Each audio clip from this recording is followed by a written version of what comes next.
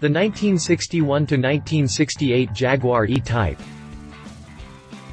When talking about cult icons, adjectives usually stream in an overwhelming fashion, making it hard to discern fact from fabrication. The Jaguar E-Type is one of these cars, earning an invitation to the pantheon of motoring just as quick as the first journalists laid eyes on it. The long hood belied the size of the white two-door sports car as it was sitting on an exquisite animal print wall-to-wall. The public was elated, so much so that a second car was driven from Britain to Switzerland as Sir William Lyons, the company's founder, was already receiving orders for the new, big cat. Such was the initial impact of the E-Type that even the Italians, who were famed for putting together some of the most beautiful cars in existence, were left dumbfounded. One Italian in particular eulogized the styling of Jaguar's new two-seater. His name? None other than Ferrari founder Enzo Ferrari, who is quoted to have said that the XKE, as it was marketed in the USA, is the most beautiful car in the world.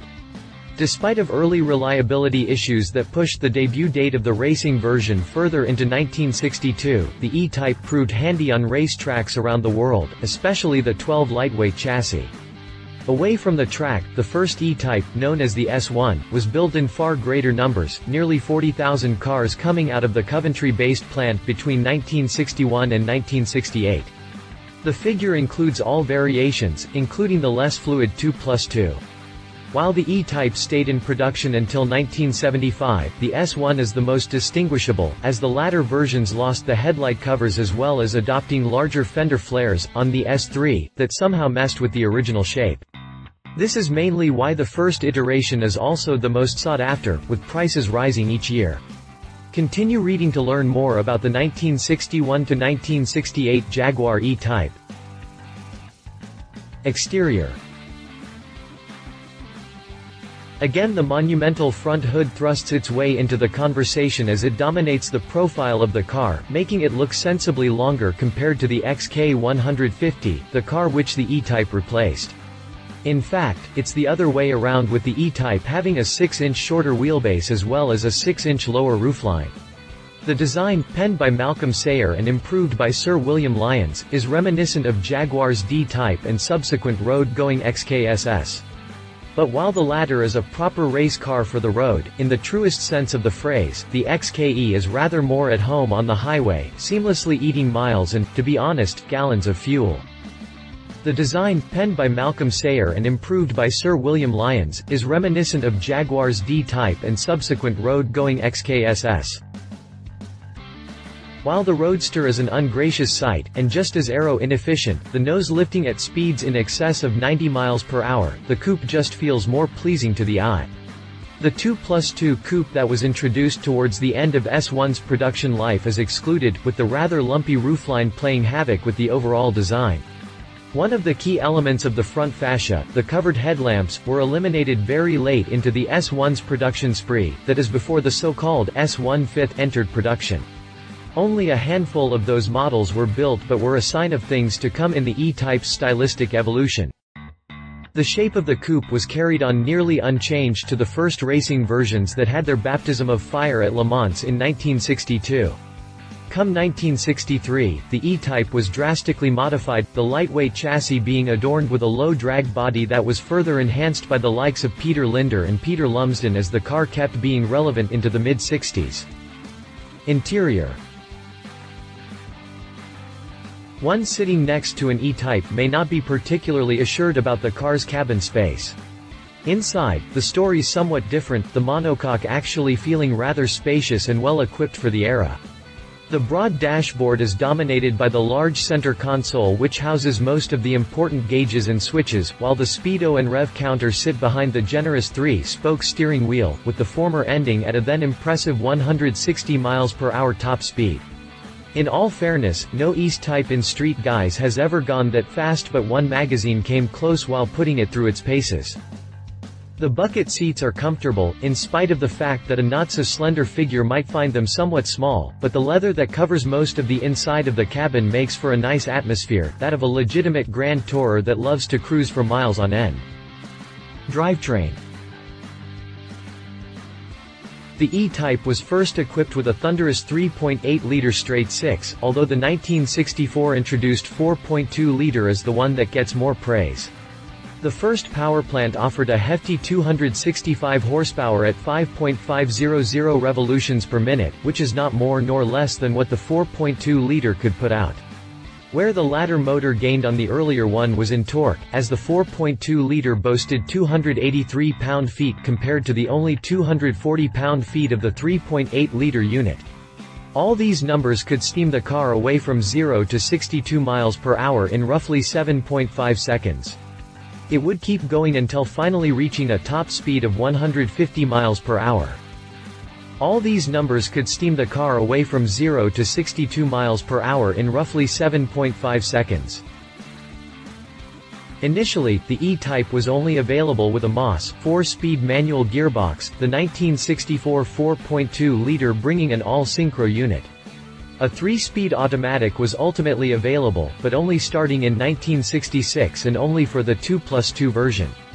The advantage of the gearbox available on the 4.2 were reduced noise levels as well as the inherent advantages of a synchromesh gearbox. The clutch on the 4.2-liter engine was fitted with a diaphragm spring, similar to that found on latter 3.8-liter cars. The difference is made by the pedal pressure, which is higher on the bigger engine version due to the mounting of stiffer springs that were designed to take in the extra torque. The Dunlop-supplied, all-disc brake system is common to both the 3.8-liter and the 4.2-liter, but the latter has the added bonus of the brakes being servo-assisted at any time, which gives it a more linear braking experience. The original 6.40 x 15-inch Dunlop 5 rupees rubber mounted on gorgeous Barani spokes were later replaced by Dunlop's 185-15 SP41 and Pirelli's 185 VR15 radial ply tires. The rack and pinion steering remained unchanged through the 7 years of production, as did the front and rear independent suspension. Prices. When launched, the E-Type was the true definition of a bargain. Considering the E-Type initially cost £1,550 $2,358, it made its rivals seem massively expensive. Ferrari's 250 GT was a £6,500 coupe $9,890 and the £4,000 $6,000 Aston Martin DB4 was also no match for the value for money of the Jag. That being said, it is no wonder that the factory was jam-packed with orders after the Geneva launch and subsequent North American debut in New York.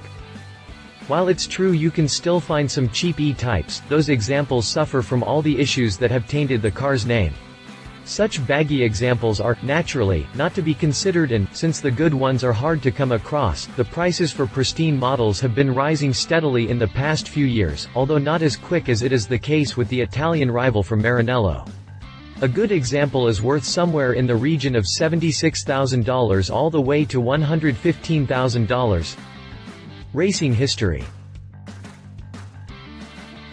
The car's racing debut came at the trophy race held at Oulton Park, where privateers John Coombs and Tommy Sopwith entered one Jag each for Graham Hill and Roy Salvadori. As Hill got the victory, the crowd all but forgot that the original debut date, set for the Goodwood Easter meeting, was missed because Jaguar was still working around the clock to fiddle out the multiple teething reliability issues found in testing. Such issues as the oil loss from the body-mounted final drive unit required extra time at the factory, which meant the privateer outfits did not receive their cars in time for the Goodwood event. The proceedings in the E-Type's first track outing went so much in favor of Coventry's new fixed-head coupe that Ferrari's Bizzarini rushed his men to finish working on their new Grand Touring, the 250 Gran Turismo Omologato, in short, the GTO.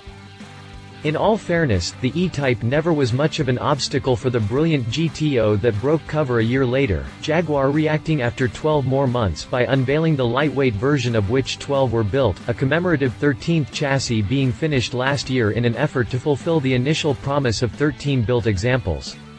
These latter cars raced their way into the mid-1960s, some low-drag versions being the inspiration for the modern Eagle low-drag coupe.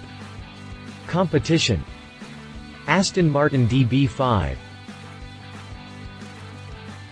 The DB4, which was in production at the time of the E-Type's launch, was somewhat swept under the rug once the new DB5 was unveiled.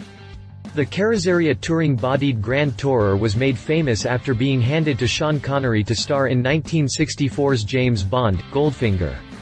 The car's pivotal role in the film covered it with a gold lining that, otherwise, might have never bestowed the 4.0-liter two-door DB5.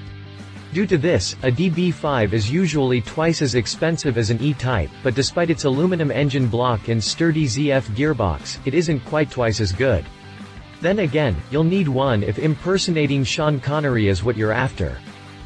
Read our full review here. Ferrari 250 GT SWB. One of the most emblematic GTs of the decade, the 250 GT SWB Berlinetta was one of the last examples in a line of cars that could be raced on Sunday and then driven right back home without a hitch. Given the astronomical 7-digit prices for which these cars trade hands, the 250 GT plays in a different league in comparison with the XKE, and the unmistakable V12 engine note is miles from being matched by the throaty inline-6. Read our full review here. Conclusion. More often than not, it is hard to talk about legends, which the E-Type surely is. That's because some plainly don't want to downplay the importance of the said icon and, by doing so, fail to offer an honest picture. The E-Type is, without a shadow of a doubt, one of the most beautiful cars to have ever tackled the roads, but behind that curvaceous body lay hidden many faults. Many examples feel sluggish despite the fact that an E-Type is quite pleased with roaming the environment at 4,000 revolutions per minute. But given some detective work and a bit more know-how, good examples can be found, and those are a true joy to behold, inside and out. Those examples are what makes the E-Type one of the all-time greats and a chart topper, a status it will keep to some extent regardless of the dodgy reliability it sports, which is, one could argue, part of its charisma. Love it. Drop dead gorgeous body, brilliant 4.2-liter engine mated to a synchro box, affordable considering cult icon status. Leave it. Good examples are hard to find, needs some updates to be fully enjoyable. If you liked this video, please share your thoughts in the comments below and don't forget to hit the subscribe button.